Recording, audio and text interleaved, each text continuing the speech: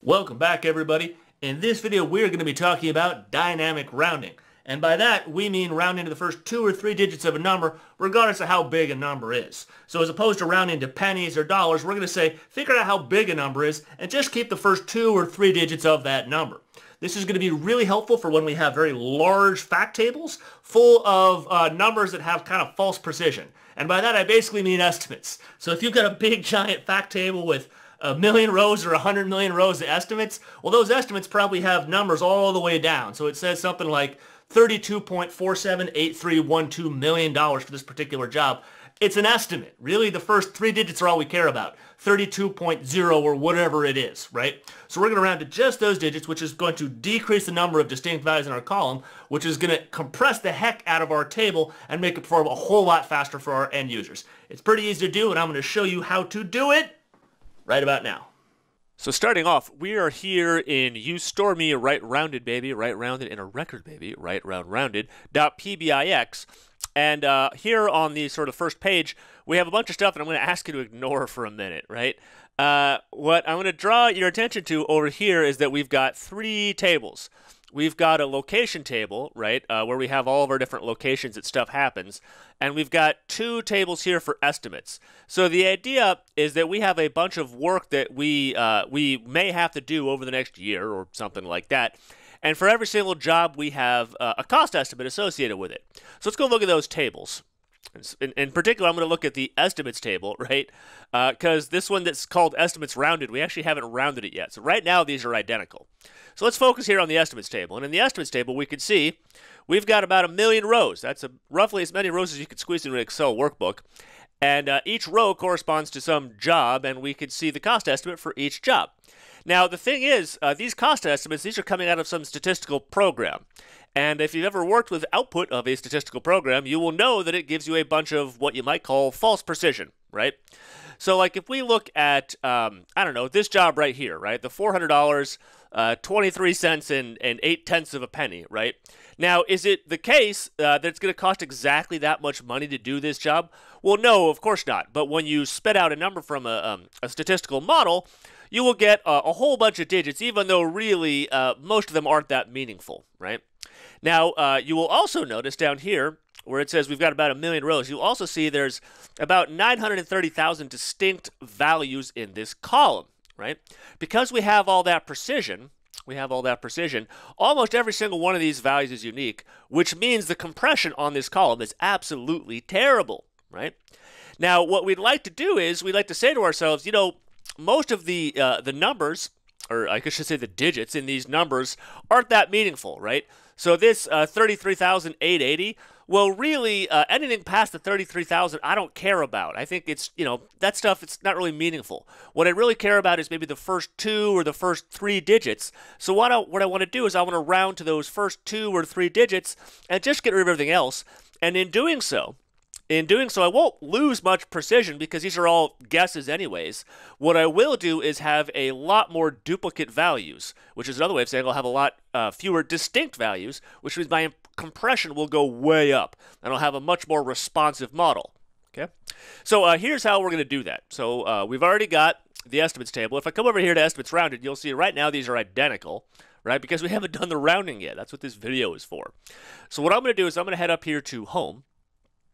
And I'm going to find the Edit Queries button. Now, if you can't see that, I'll pop this open. I guess it's Transform Data. They changed the name. They actually don't change it that often. You know, old habits. Okay, so I open up my query editor, right? And we will see over here I've got 2 queries, estimates and estimates rounded. We're going to leave the estimates alone, mainly because we want to compare and contrast the 2 tables when we're all done. So I'm going to click here on estimates rounded. Right? Now, there are fancier ways to do this. What I'm going to give you right now is a pretty easy one that gives you most of the benefits. Okay? The hardest part of this method is going to be keeping track of whether we're in the transform part of the ribbon or the add column part of the ribbon. Otherwise, almost all of this is done just through the graphical user interface, just clicking buttons. Okay, again, we're here in estimates rounded. We want to round this cost estimate, so go ahead and click on this column, right? So cost estimate is selected. The first thing we're going to do is take the base 10 logarithm of this column. What does that do? Well, you don't actually have to know. What it's roughly going to do is give us an indication of how many digits are in each one of these numbers. So I've got cost estimate selected. I go here to add column. I head over here. Next to the calculator is scientific. And in there is logarithm and base 10 logarithm, right? And this is going to tell me roughly how many digits are in each one of these numbers. Now what I want to do is I want to take this number and round it down, because I don't care that there's 1.0947 log 10. I just want 1 or 3 or 2 or 5. What's the magnitude of each one of these numbers? Okay, so before I said the hardest part of this whole process is keeping track of whether you're in transform or add column. Right now we're in add column. I'm going to click on transform because I want to change this column in place. Okay, keep in mind I'm here in transform, and then I've got this base 10 logarithm column selected.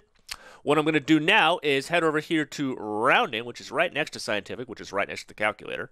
I'm going to click on that, and I'm not going to do round dot dot dot. I'm going to do round down. We'll do this one in a minute. First, we want to round down. There we go. Okay, fabulous. So we're actually most of the way done. So what I want to do now is I want to take this number, which roughly represents the magnitude of each one of these numbers over here. Is it tens, hundreds, thousands, etc.? And I want to flip it. The reason I want to flip it is when you say that you want to round to 2 decimal places, what you really mean is that you want sort of negative 2 decimal places. So there's like 0 right there. You go over 1 to the right, that's 1. You go over 1 to the left, that's 2, right? But really that's negative 2, right? So what we want to do is to get that lined up, we're just going to flip these numbers. And if you don't understand that, don't worry about it. The only thing you have to do is multiply these numbers by -1. It's just that easy. Again, make sure we're here in transform, not add column, but transform. Select that column, go to transform, do standard, multiply, and we're just going to multiply this by -1. -1, just as easy as that. I click OK. Good, now I've got these guys flipped. Now, this next bit is reasonably important because now we're about to determine how many digits we want to round to. If you leave the numbers as is like this, you will round to the very last digit. So that'll become 3, that'll become 90. I should say that'll become 300, that'll become 90. I think keeping 1 digit, even in if your users are very okay with this method, is just a little bit too much rounding. So what I want to do is I want to keep 2 digits of precision. So to do that, again, I'm going to make sure I'm in transform. I've got this column selected. I'm going to head over here to standard, and I'm going to add 1. Right? Now, if I add 1, I'm going to keep 2 digits of precision. If I add 2, I'm going to keep 3 digits of precision. So we'll start with 1 right here. Click OK. Good. Now notice all the numbers jumped up by 1. Now, if I was being really good, I'd be renaming these steps as I go. I'm going to rename this one in particular because it's important. So I'm going to rename this in fact, I'll capitalize it. Additional units to round 2, I guess. Sure, something like that. Okay, good. So now we've got our number and how many digits we want to round it to. Okay. Now, this part you don't have to do, but I highly recommend. We're going to have to modify some code in a second, and so I want the name of this column to be a lot easier to type in. Also, base 10 logarithm. This thing hasn't been a base 10 logarithm for a while. So let's just double-click on this column, and I'm going to rename it RT, the number of digits to round to. Now, you can call it whatever you want to, but I suggest keeping it nice and short. RT is what I'm going to do. Okay, fabulous. So now, I'm going to click on cost estimate, and I want to round this number to these digits. I can't quite do that with the user interface, but we can get awfully close. So I'm going to head over here. I'm going to leave transform and go to add column, making sure a cost estimate is selected. And now I'm going to go round.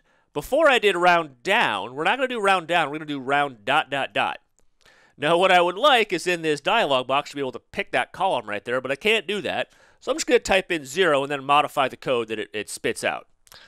Okay, so I'm going to round that number to 0 decimal places. Not quite what I want, but it'll write the code for me. I go ahead, click OK, and boom, now I've rounded the dollar to 0 decimal points. Not what I want, but that's okay. Notice it wrote this code for me that has almost everything that I want. Now, if you can't see the formula, head up here to View and turn the formula bar on. You're going to need to have the formula bar on. Even if you hate the formula bar, you have to turn it on for just about 10 seconds. Speaking of which, here in the code, we can see that we're rounding the cost estimate to 0 decimal places. We'll click here, and where it says 0, select that, do delete, add open square brackets, and whatever the name of that column is right there, RT. I told you to keep it short, so I hope that you did. Now, on mine, depending on what version you've got, when I added the open square brackets, it automatically added the closing ones for me. If you're on an older version, you're going to want to make sure that you've got those closing square brackets.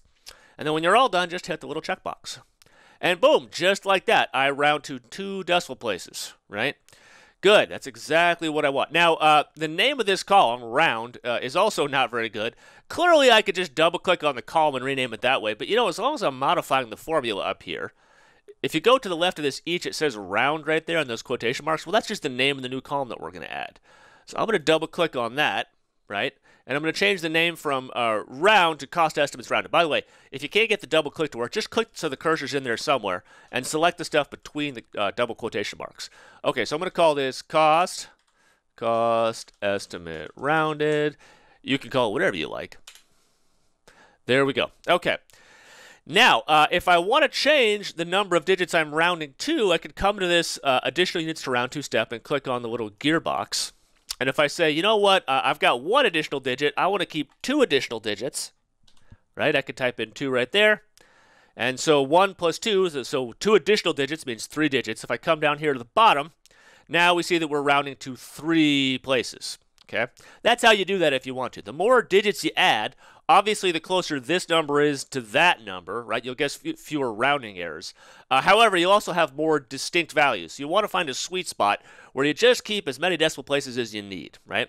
Now, just to show off the compression you get when you round this to 2, I'm going to come back here to my gearbox and change this from 2 to 1 so we get 1 additional decimal point, right? Now I'm going to come back here. Good. Now what I want to do is I want to get rid of these 2 columns, right? If I want to increase my compression, I want to get rid of this column that has all these unique values in it. Also, I don't need that at all. So I'm going to click on cost estimate, and I'm going to control click on RT. I'm going to right click, and I'm going to do remove columns. There we go. Okay. Now that's it. That's all I got to do. I head up here to home. I'm going to do close and apply, and I'm going to wait for this thing to load. Should take just a second.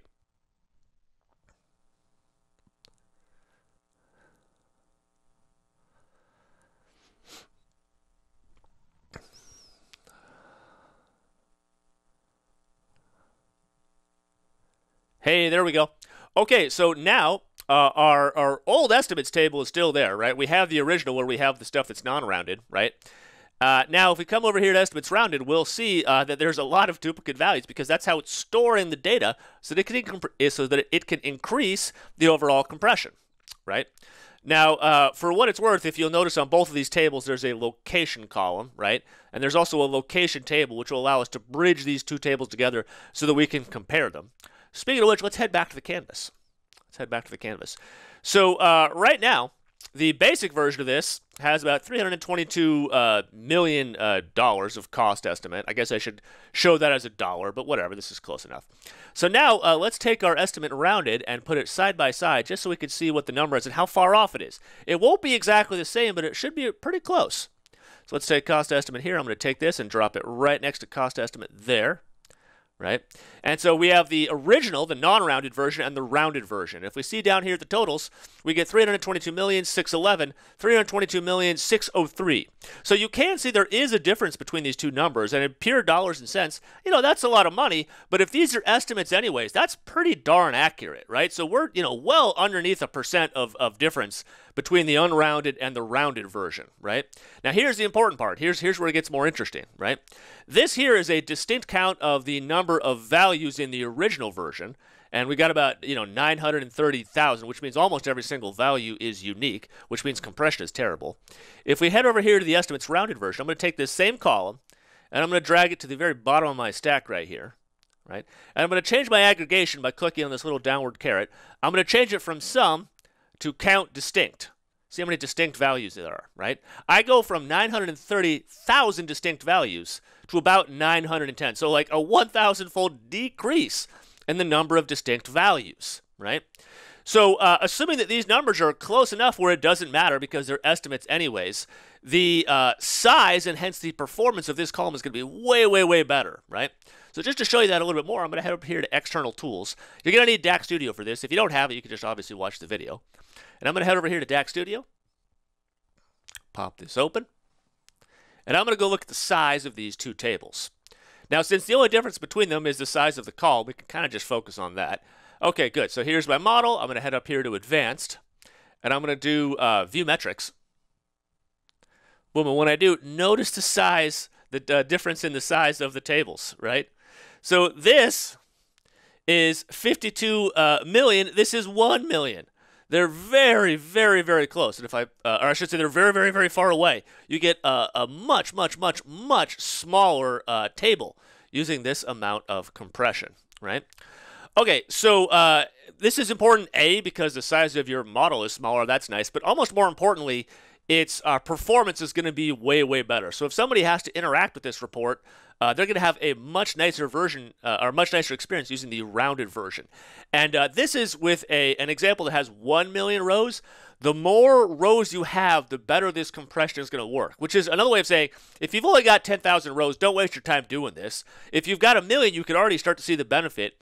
If you've got, 100 million rows worth of data, this becomes a very, very powerful way to take that huge table and compress it down without losing much fidelity in your numbers. Again, if you go look at the numbers, right, they're actually pretty darn close. Now, if you go to that step that I pointed out before, if you increase the number of decimal points that you keep, obviously these two numbers get closer together, but the compression gets a little bit worse. So you really have to find your sweet spot. I suggest starting at rounding to 2 decimal places, see if that's okay with end users. If that doesn't work, 3 is actually usually kind of the best compromise between the two. Once you get over 3, the compression isn't nearly as good, but again, you have to find the number that's right for you. Okay, that's a great way to improve the performance of your model, decrease the size. It's also pretty darn easy to implement, I think. So I sure do hope all of that was helpful, and I will see you in the very next video.